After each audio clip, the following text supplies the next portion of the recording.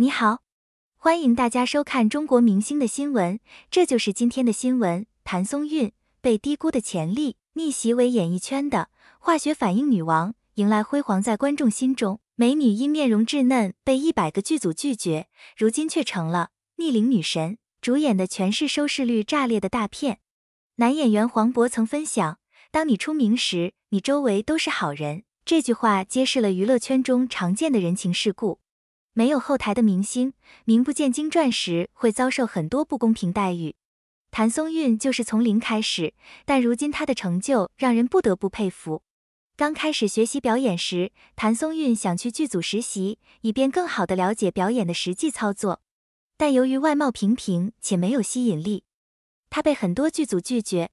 据 The Paper 报道，谭松韵曾被导演评价为没有女主角的脸，不符合拥有大气脸庞及让人无法移开视线的魅力。女主角都要具备强大且独特的气质，而谭松韵看起来像邻家可爱的小女孩，但容易被忽略。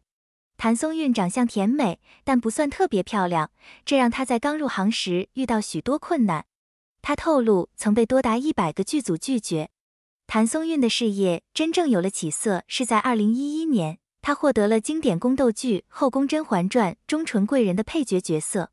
纯贵人这个角色天真烂漫，非常符合谭松韵的外貌和气质。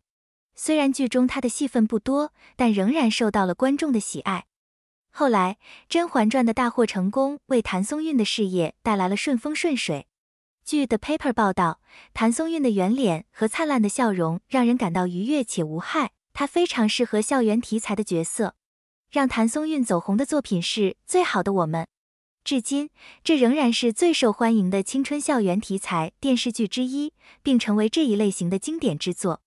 最初谭松韵选择了符合她外貌的校园剧类型，因此她被称为青春女神、国民初恋。从那时起，谭松韵的事业飞速发展。她主演的所有作品都没有陷入失败或被批评的困境，反而都取得了从好到非常好的成绩。比如《狐狸的夏天》、《锦衣之下》、以家人之名、《锦心似玉》。值得一提的是，甚至像《请叫我总监》、《向风而行》、《归路》这样看似没有任何优势的电视剧，也都取得了很高的成绩。她主演的《以家人之名》2020、《归路》2022、你比星光美丽2024都是湖南卫视当年收视率最高的电视剧。这个成绩并不容易，因为地方电视台的收视率越来越低，观众有更多选择，如其他电视台、在线收看、回放等等。因此，能够吸引观众并成为全年收视冠军，证明了观众对谭松韵演技的喜爱。甚至据 QQ 报道，这个成绩远超同龄的演员如杨紫、迪丽热巴、白鹿、李沁等，甚至超过了杨幂、赵丽颖等前辈。谭松韵也是首位90后小花旦被提名为白玉兰奖视后。如今，谭松韵无论是在古装剧还是现代剧中都能取得成功。无论她演什么都能火，她还被认为是林更新和徐凯等演员的救星。男演员徐凯在多年被批演技差、成绩不佳后，通过与谭松韵合作的《你比星光美丽》成功跃升知名度。霸道总裁的形象帮助徐凯吸引了数十万新粉丝。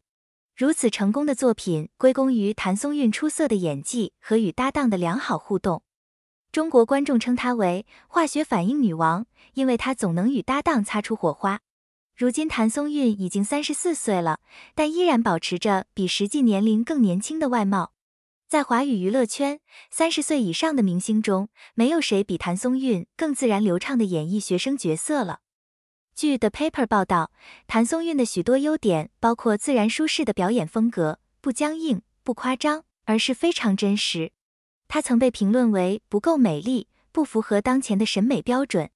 许多人认为，谭松韵在扮演成熟女性角色时会遇到困难，她在角色多样化上受到了限制。谭松韵被誉为逆龄女神，因为她能非常自然地扮演学生角色。然而，谭松韵始终稳步前进，无论演什么都成功，因为她总是选择适合自己且感兴趣的角色。她还会努力平衡角色与自身特点，以呈现出既优秀又真实的表演。凭借这一点，如今谭松韵骄傲地位列1990后小花旦中电视剧成绩的榜首。总的来说，谭松韵的成功不仅是凭借她的天赋和努力，也是她在选择角色时的智慧和对自己清晰的定位。虽然她起步时遇到诸多困难，但她没有放弃，反而通过不断磨练演技，选择适合自己的角色，逐步在竞争激烈的娱乐圈中站稳了脚跟。她的逆龄、特质和化学反应女王的称号都是她多年来积累的成果。如今，谭松韵已经成为一位备受瞩目的演员，她的每一部作品都能引起观众的期待和喜爱。这不仅是她个人的胜利，也是对那些起初被低估的演员们的一种激励。只要坚持不懈，保持初心，终将迎来属于自己的辉煌时刻。